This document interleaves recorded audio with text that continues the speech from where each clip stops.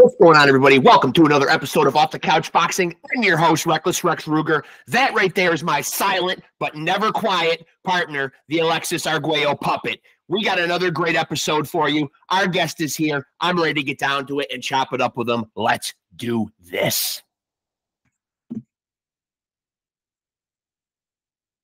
And here we go. All right.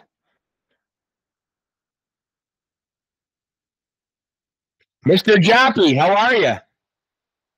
How you doing, sir? Are you able to hear me okay? I'm glad to have you on here, man. It's a real pleasure getting the chance to talk to you. I'm glad we got a chance to do this. I got so much stuff that I want to ask you. First of all, let me backtrack and start at the beginning here. How did a guy like you get into boxing? Every time someone comes on this show, it always seems like it's always like one of two stories. It's usually always either a lot of fights when they were young, or they had a father that got him into it, or oftentimes it's both. Well, in my case, boxing always was on my radar.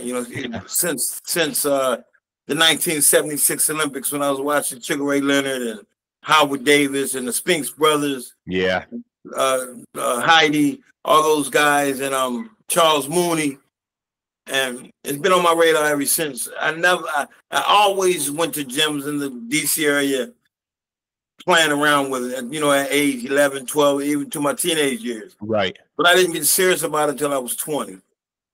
My first amateur fight was March 16th, 1991, and that was my first amateur fight. I was 20. And that's when I took it and went full blast with it. And a lot of times when guys are coming up, and starting in the sport, they've got like an idol or that guy that they look at and they want to emulate. Did you have that guy? Who was that guy for you? Sugar Ray Leonard and Muhammad Ali. Yeah. That's good. Hey, that's good role models right there. You can't beat those two. Oh yeah. And do you remember what it was about Sugar Ray Leonard? There's so many things to pick from. Obviously, the boxing ability was off the charts. Obviously, the charisma. What was it that attracted you to him? He had everything.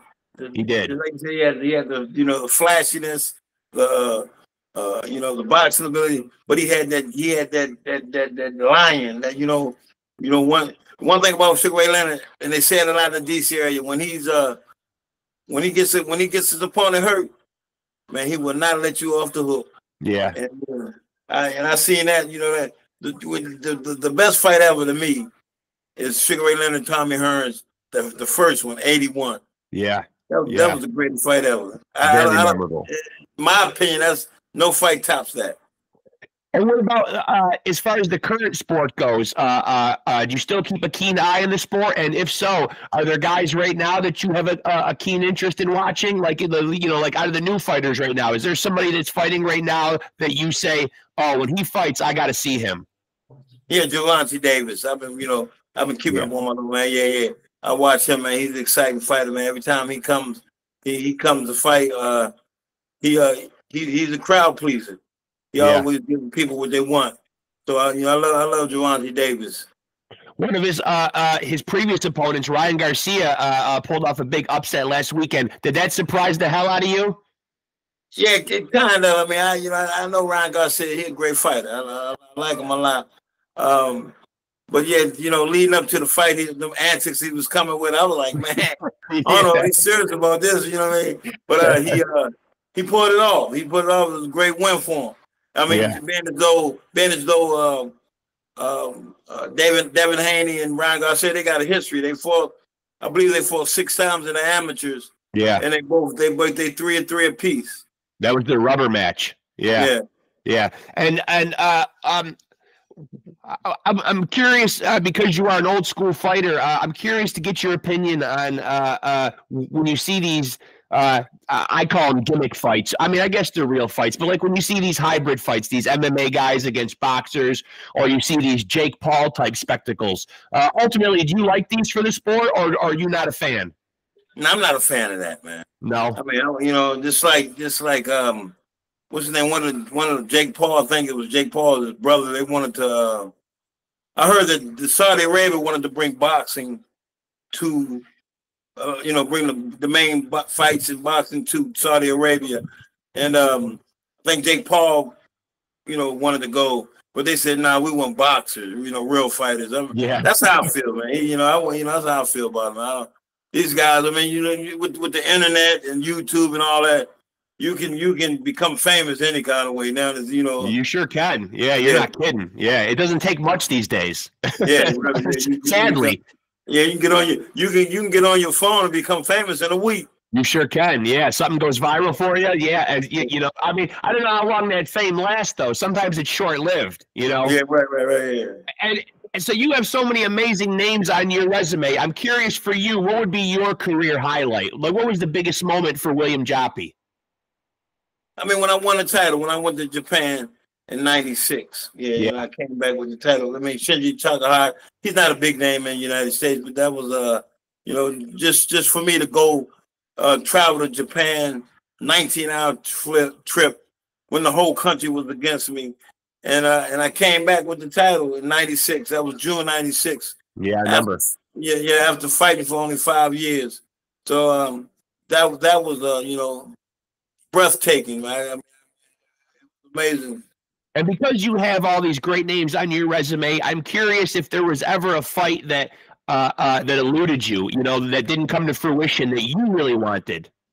Yeah, the fight when I fought Trinidad. Yeah. So you wanted to run that back again. Yeah, Trinidad was loaded his gloves. I mean, did you hear about that? You've been very vocal about that. Yes. And I have heard that. Yes. Yeah, I mean Trinidad. Bernard Hopkins caught it, but it was like when I fought him, you didn't see William JOPPY. Right. That was because I'm gonna tell you why. I never bounced back. I don't know where I was at the whole fight. I don't even remember the fight. Yeah. I mean, he hit me with those loaded gloves and brass knuckles, and I believe Don King knew something about it. Okay.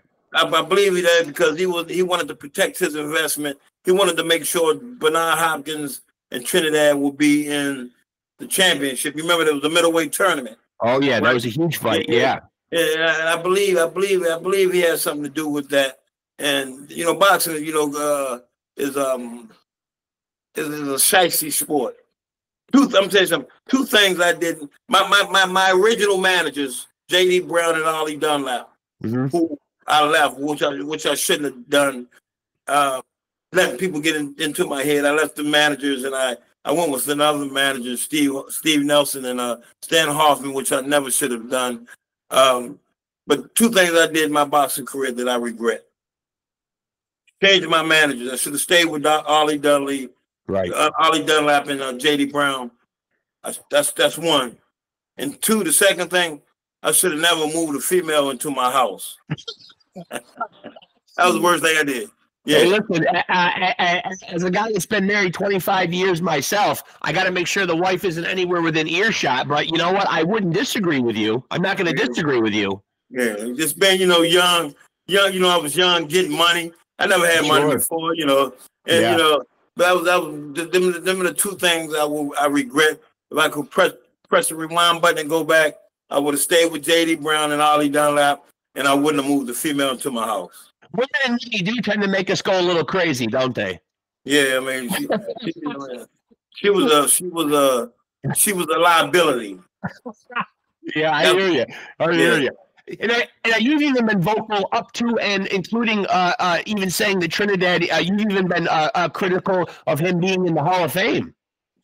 Oh yeah, he should be in the Hall of Fame, man. That would have been he was tailor-made for me. That would have been that was my Hall of Fame fight. He cheated me out the Hall of Fame, man. And like I said, he should never make it into the Hall of Fame. I mean, come on, man. He loaded his gloves up, and like I told you, man, I didn't even know where I was at. And a lot of people judged me on that fight, but that wasn't William JOPPY. Yeah. Where do you think the sport is right now as far as obviously Saudi Arabia is becoming a huge player in the sport now. It seems like a lot of the big fights are going over there. Obviously, we saw Showtime got out of boxing here this past year. Where do you think boxing lands? And, is boxing going to find a home somewhere? And where do you think that home is going to be? Is it going to be DAZN? Boxing always seems to land on its feet somewhere. Oh yeah, boxing. That's a great sport. I don't think that MMA will ever will overshadow boxing. Now I know boxing, like I said, always lands on his feet. We just got to put the big fights together. You got to get the people what they want to see. Yeah. And if we do that, it's gonna always stay alive. What was your amateur career like? Do you remember much of your amateur career and like what you what did you take away from your amateur career? Yeah, my amateur career was I was short. I 91, 92. I had 40 amateur fights, 36-4. I made the Olympic trials in 92. I lost to Chris Bird in the Olympic trials in Worcester, Massachusetts. It was. I had some great experiences with it, man. I boxed with. I traveled with Oscar De La Hoya, Chris Bird, Shane Mosley, Stevie Johnson, Larry Donald, all those great guys, man. I mixed it up with those guys, and it was great. It was short. I had Chris Bird on. I had Chris Bird on yesterday.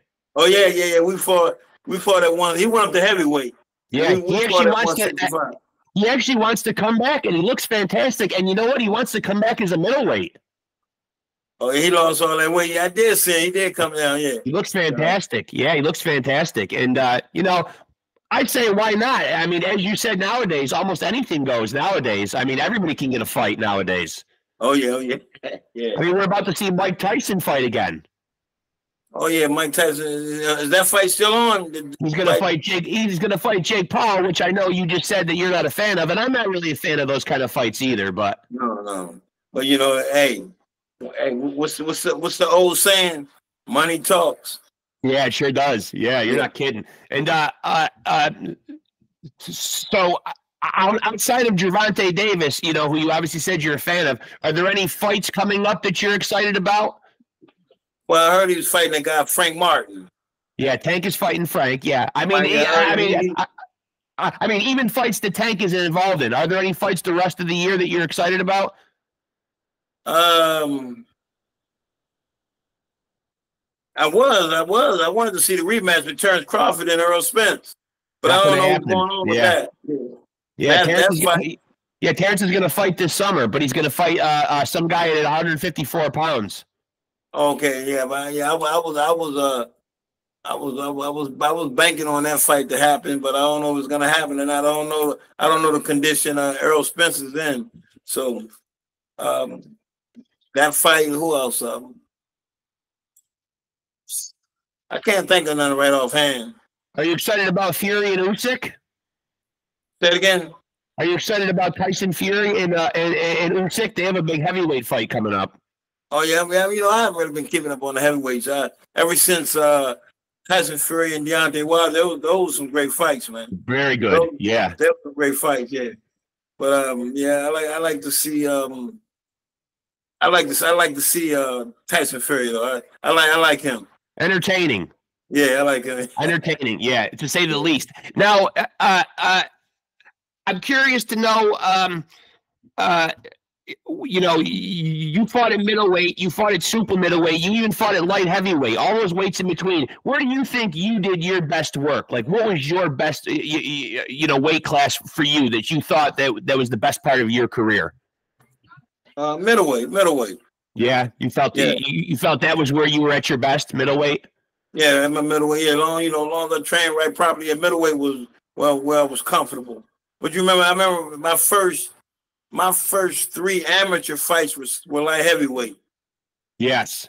Yeah, my light heavyweight until I got a new trainer, Charles Mooney, he was on the 1976 Olympic team. Yep. He got the silver medal. He was on the 76 Olympic team with Sugar Ray and the Spinks brothers and Howard Davis. But he said I fought my first 3 amateur fights at 178 before he got to the gym I trained at. When he got there, he said, "What the hell you fighting 178 for?" Because I was weighing 173 with my clothes on. Yeah. So I went to 165 as an amateur. Then I went to 160 as a pro. And now, do you think it's a big deal? Like we see so much made about like weight. Like we saw Ryan Garcia came in 3 pounds overweight. When Ryan fought Tank Davis, there was a hydration clause, like where they couldn't put on a certain amount of weight. Do you like these kind of weight clauses, and or do you just think that it should be whatever you come in at? Yeah, I think so. I mean, because I think whatever you come in at, because we're gonna get a good fight. I mean, it makes a difference. I mean, but see, the fighter got to stay disciplined, right? Because to live as a boxer, as a fighter, it's a disciplined lifestyle. Yeah, you shouldn't go no more than 10 pounds over your weight class off when you're off. You're off. Off season. Yeah, you got to live boxing. Weight makes a difference. It makes a big difference in your performance.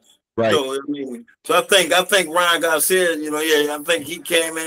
He looked so much better fighting against Devin Haney than he did when he fought against Gervonta Davis. And that was the difference. Yeah, the weight, the extra couple of pounds. Yeah. Now, what was your your upbringing like? As far as like, at what age did you know that you had the ability to box? Well, like I said, I played around with it 14, 15, 16, went to gyms, but I didn't take it seriously. You know what I mean? I to be honest with you, I don't think I would have had the discipline at the time. You know what I mean? At 14, 15. And what was the moment when you realized, hey, I'm pretty good at this. I should start taking this seriously? When I was fighting in tournaments with Oscar De La Hoya and Shane Mosley, and realizing that they started boxing at a young age, 6, 7, 8, 9 years old. Yeah. And I just started at 20, and I was like, hey, I must be pretty good. So yeah. I'm gonna try this. I'm gonna try this. And what do you think about the the fact that sometimes we don't get it seems like sometimes you brought up big fights before. It seems like sometimes it's a struggle to get big fights made nowadays. What do you think holds these big fights up? Money? Yeah, I mean, it's not a problem if the people want to see it.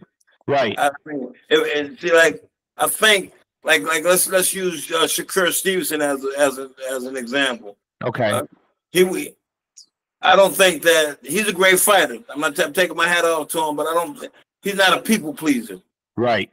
People don't want to see him. They want to see Gervonta Davis. They know Gervonta Davis coming with that bomb. It's gonna be a good fight. Yeah. So you got to give the people what they want. Sugar Ray Leonard, he could give the people a show. I mean, every time he fought, he sold the arena out. So I think it's you got great fighters, but are they exciting to watch? Right. People want to see a good fight. I'm a boxer. I like to watch. I'm gonna tell you two guys I love watching, but like to just a boxing fan that's not really into boxing like I am. Right. They really wouldn't understand. They would, they rather watch Mike Tyson because Mike Tyson gonna knock someone out. Right. But the fight that I like watching because their skills, their technical skills, they both were slick. Mike McCallum and James Toney. Oh, I love James. I've had James on the show. James is great. Yeah. Them two guys, man. But I love watching those two fight and just watching, how they critique, how slick they were, the inside fighting. Yeah. That's a great fight to watch. And you also got to take into account too, like you bring up a good point with Shakur and some of these guys, in the style that they fight, you got to think that you're trying to get people to put down their pay-per-view dollars too. Right. I mean, you can be a great boxer, but not necessarily a pay-per-view star. Absolutely. There is a difference. There's a difference. Yeah. Time, like I said, Shakur Stevens is a great fighter. You can't deny that. But do the people want to see him fight? Right. That's the question. Now, in your mind, you hear a lot of people talk, especially a lot of young people talk, and this goes for all sports. You always hear the term thrown around, the GOAT. Who's the GOAT? Who's the GOAT? In your mind, who's the boxing GOAT? The greatest of all time. If you had to pick one guy. Sugar Ray Leonard. Sugar Ray Leonard for you is that guy. Yeah, man. Sugar Ray Leonard, bad man. I mean, Sugar Ray Leonard. Yeah, Sugar Ray Leonard.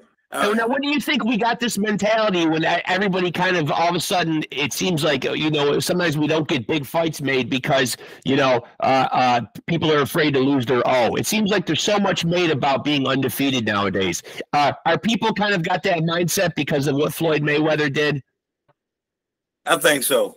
Yeah, people just don't want to be it seems to mean a lot more now to be undefeated, even though we see lots of great boxers have got losses. Manny Pacquiao, the Oscar De La Hoyas, everybody has some losses, but it seems like now everybody's very protective of their O. Yeah, I do think Floyd Mayweather kind of started that. Yeah. But let me take that back. Sugar Ray Leonard and Muhammad Ali, I got them at the top. Yeah. You got to put them both there. You got to put them both there. Yeah, you got to put them both there because I look, not only was Muhammad Ali great inside the ring, but what he did outside the ring. Yeah. Yeah. He stood up. I'm glad you said that, yes, because I do believe there's more to being a champion than just your in-ring skills. Muhammad Ali was just that guy all around. Yeah. I got to put them there. I got to Muhammad Ali and Sugar Ray Leonard, yeah. I can't forget him. So I'm sure people that are watching this, would be curious to know how has life after boxing been for William JOPPY? What are you currently doing right now? Well, right now, I just started a nonprofit organization last year. Okay. Yeah, breakfast. It's called Breakfast with Boxers. I go to homeless shelters. We feed the homeless. We sit down. We break bread with them. We play dominoes, checkers, whatever the case may be. We talk to them. I give them a word of encouragement. I bring people with me, and so we talk about our issues in life and how we overcome it. Also, I put on 5K and 10K races. We stress health and fitness. You gotta feel good. You gotta be healthy, and when you're healthy, you feel good about yourself, and you can make things happen in your life. So we push that. And do you have any involvement in the sport at all, as far as boxing, or do you have any interest? You know what I mean? Like, will we ever see William JOPPY, as a trainer or in someone's corner? Do you feel like boxing is a chapter in your life that's done? Yeah, pretty much. I mean, but you can't. I won't count that out. Never. I'm still in the gym, and I still, I train fighters, and like I'm a personal trainer part time. But I'm in the gym. That's a lifestyle. Yeah, a lifestyle that you'll always adhere to. Yes. Yeah. Absolutely. Yeah. But always, once a boxer, you're always in the gym. Not as much as I used to be, but I'm in the gym a lot. You always have the mentality. Yes, sir. The mentality's always there. So, but otherwise, though, everything else in your life is good. Your health, everything is going well. Everything's going well, man. My children, they're fine. Everything's well. Just maintaining, living life, and I can't complain. How about grandchildren? Is William JOPPY a grandfather yet? No, I'm not a grandchild. No, not yet. I'm not a grandfather, no. Yeah, I am. I got 6. You got 6? Oh, yeah. Yeah. I know you spoil them. Oh, you wouldn't believe it. I mean, it's kind of your job as a grandparent. You kind of have to. And the good thing is you spoil them and then you give them back. Yeah. Then it's my kid's problem, and I can just stand back and watch the fallout from it all. Yeah. Hey, listen, William, I really appreciate you doing this, man. This has been a real honor getting the chance to talk to you, man. I'd like to ask you, I hope you'll stay in touch. I would love to do this again sometime.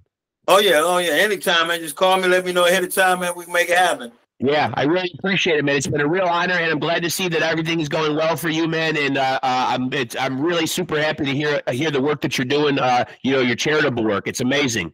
Oh, yeah. It's www.breakfastwithboxers.com. Check it out. Check the website out. I will. And so for people that want to get involved, that's the site that they go to. And if they want to get involved, there's options there for them to get involved and help out. Yes, sir. Yes, sir. Okay, awesome, awesome. I appreciate you doing this, Mr. JOPPY. Been a real pleasure. Been nice talking to you. All right, have a good one. Yes, sir. You keep in touch, and we'll do it again, okay? Okay, no problem. Thank you, sir. Have a good one. You too.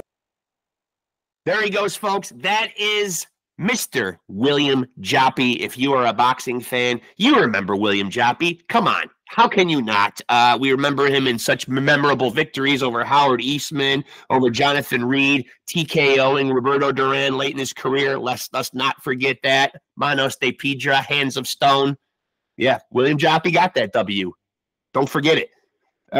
But the man was in there with all the big names in his era, Bernard Hopkins, Felix Trinidad, Lucian Boutte, Jermaine Taylor. The list goes on. A star-studded, stacked resume. That is the great William JOPPY. So great to see him, and so great to see him doing extremely well. Always love to see that, man. So really want to extend a huge thank you to William JOPPY for coming on Off the Couch Boxing. I know that the Alexis Arguello puppet, while quiet, was excited. It was a quiet excitement. And he won't confirm or deny that, as usual. Par for the course for the Alexis Arguello puppet. But anyway, make sure that you tap in. You're not getting great boxing conversations like this anywhere else on the internet. Maybe anywhere else in the whole galaxy, except right here on Off the Couch Boxing. Make sure to like and follow us on Facebook. Make sure to like, subscribe, and hit that notification bell. Stay tapped in. This is the place to come. Rexx Ruger is your guy to deliver the best conversations with all your favorite people in the boxing world. This is the place to come. Stay tapped in. And remember, folks, if you want to be a champion, you have to roll with the champs.